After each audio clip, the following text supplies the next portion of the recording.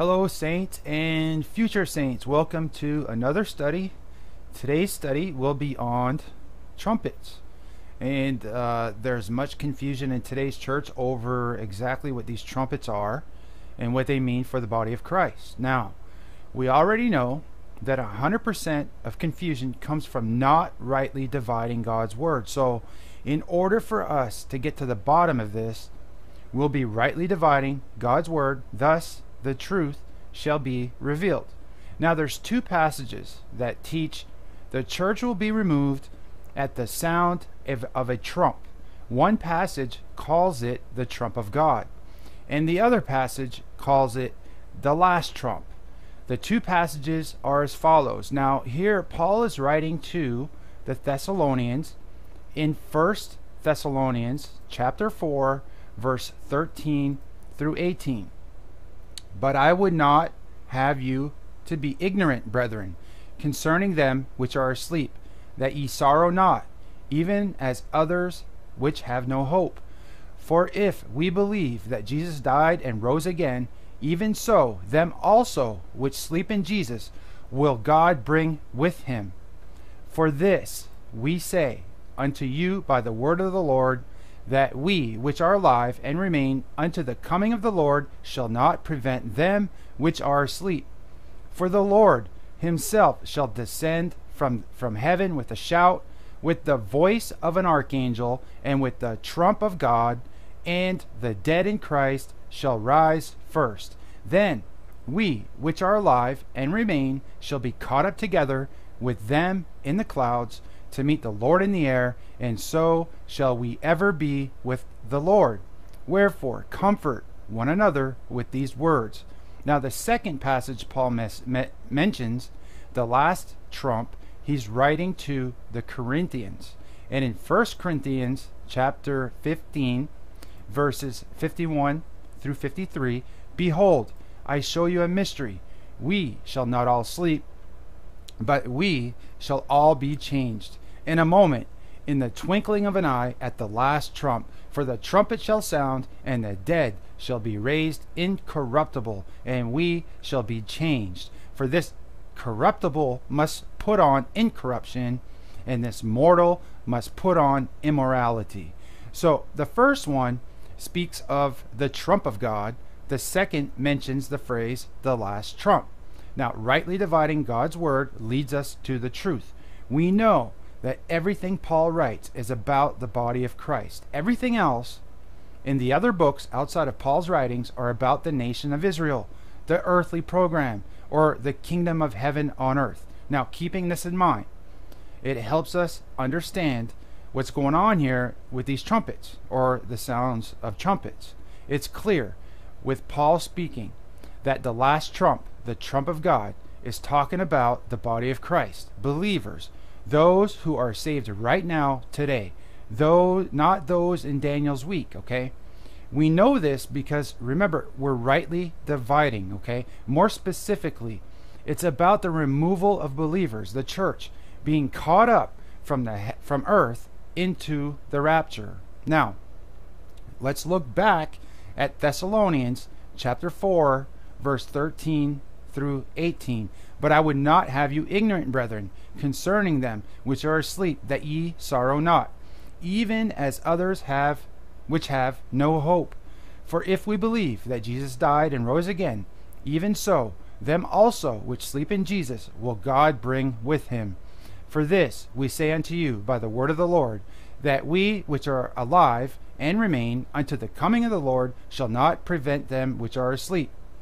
For the Lord himself shall descend from heaven with a shout, with the voice of an archangel, and with the trump of God, and the dead in Christ shall rise first. Then we, which are alive and remain, shall be caught up together with them in the clouds to meet the Lord in the air, and so shall we ever be with the Lord. Wherefore comfort one another with these words. Also, looking back again at 1 Corinthians 15, 51 through 53, behold, I show you a mystery. We shall not all sleep, but we shall all be changed in a moment, in a twinkling of an eye, at the last trump.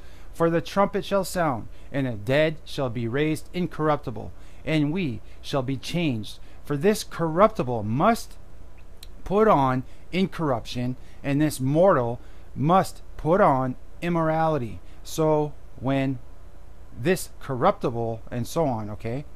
Now, the last trump, the trump of God, will sound. The bodies of dead saints will be raised, just like Jesus, Lazarus, and the Old Testament saints who were dead, buried, and raised from the grave. Now, living believers will be changed, like Enoch and Elijah, and the entire church will be caught up or raptured into heaven at the same time. Now, the passage that causes most confusion due to not rightly dividing is in Revelation chapter 11, verses 15 through 19. And the seventh angel sounded, and there were great voices in heaven, saying, the kingdoms of this world are become the kingdoms of our Lord and of his Christ, and he shall reign forever and ever.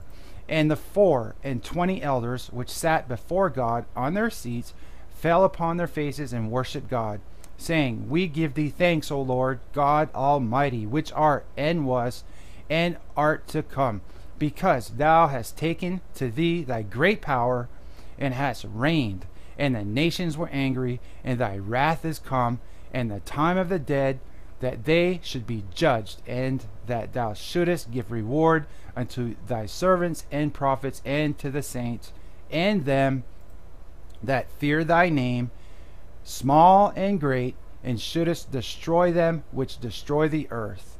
And the temple of God was opened in heaven, and there was seen in his temple the ark of his testament, and there were lightnings and voices and thunderings, and an earthquake and great hail. This seventh trumpet here is about unbelievers. More specifically, it's about those who are not saved, those part of the Antichrist system, those who reject Jesus Christ. The seventh trumpet is all about judgment.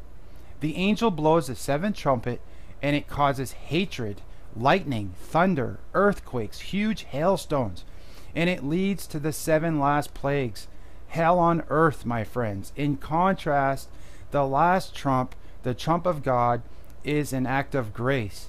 It calls the church, saints, believers, those who love Jesus Christ, immediately into heaven, to spare us of God's wrath raining down upon those who hate him on planet earth. Now again, the trumpet the angel sounds is during the Great Tribulation time frame. It's a direct warning and signals divine judgment upon those on the earth. We see 2 different trumps being sounded by 2 different beings. The trump of God being the voice of God. Look at 1 Thessalonians chapter 4, verse 16. For the Lord himself shall descend from heaven with a shout, with the voice of an archangel, and with the trump of God, and the dead in Christ shall rise first. Notice that what Paul says here, the voice of an archangel and the trump, not trumpet, the trump of God, the roaring voice of God will sound to initiate the rapture. The 7th trumpet, on the other hand, is a trumpet blown by an angel. In Revelation chapter 11, verse 15, and the 7th angel sounded, and there were great voices in heaven, saying, the kingdoms of this world are become the kingdoms of our Lord and of his Christ, and he shall reign forever and ever.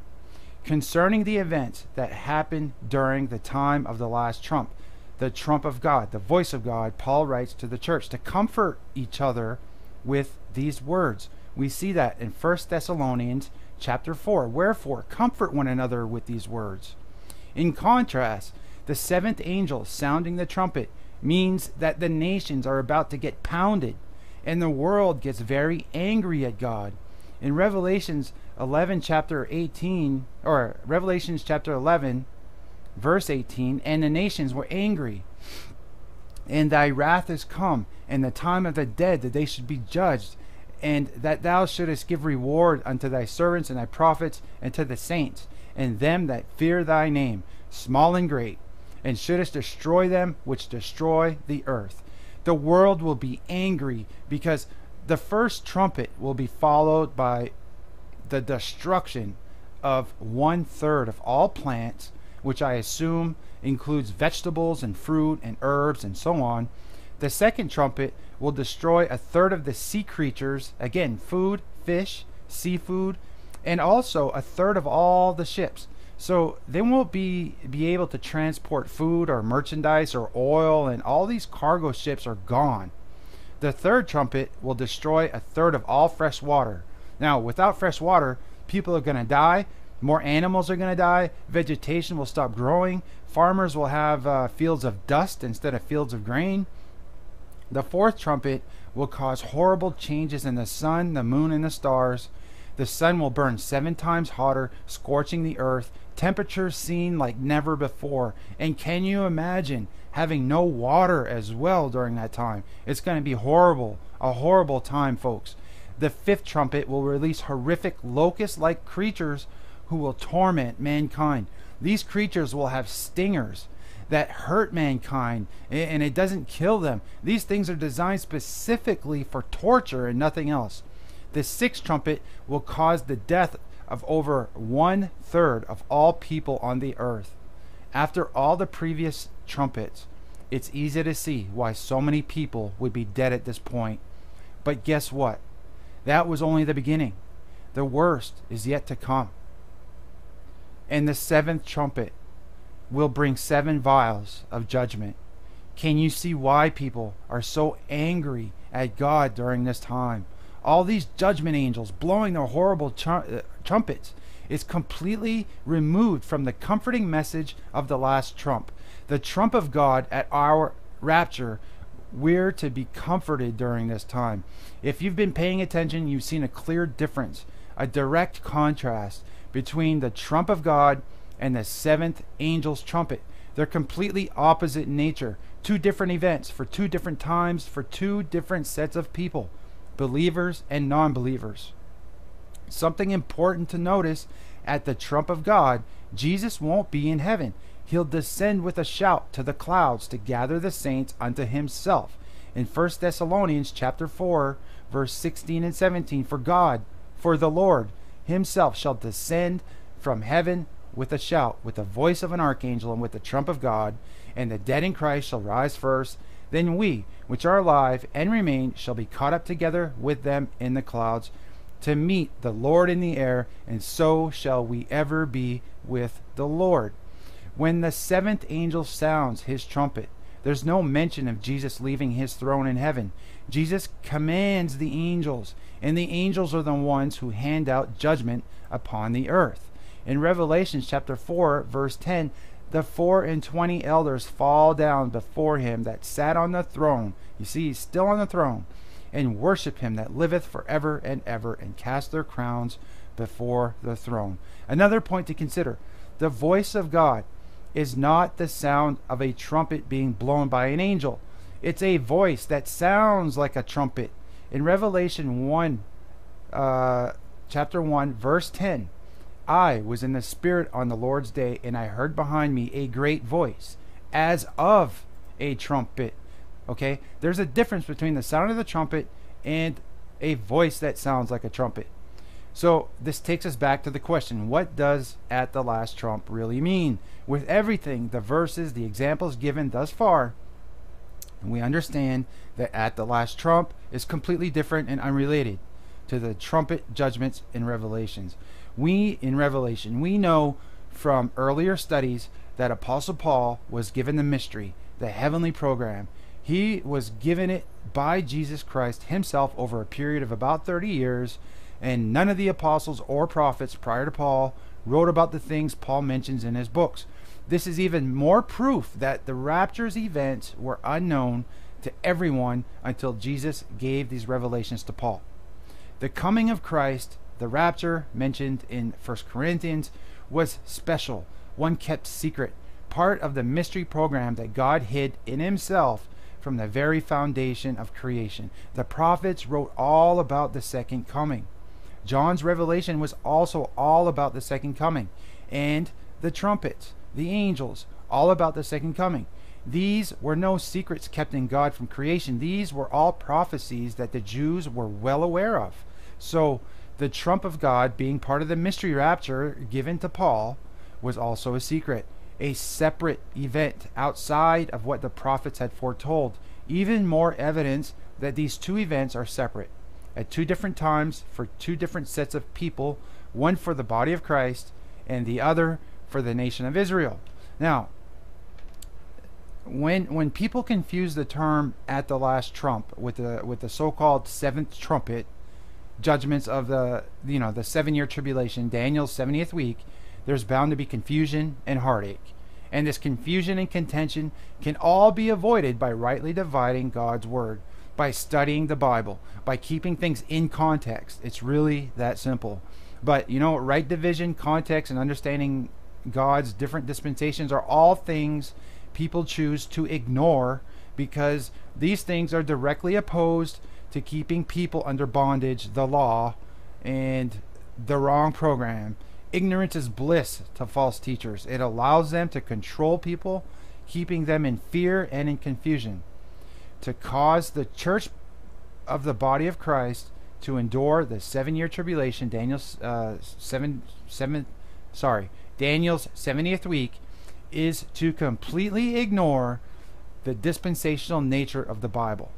It's to completely confuse the purpose of the 7-year tribulation with what God is currently operating today in our dispensation of grace.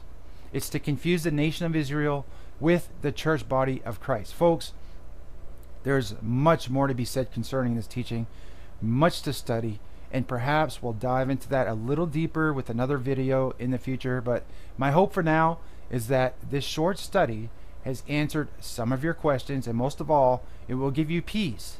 Peace, knowing that our precious Lord Jesus is about to catch us away prior to pouring out his wrath. So be comforted, as Paul once said. Peace and grace in Christ Jesus be with you all. I'll see you in the next video.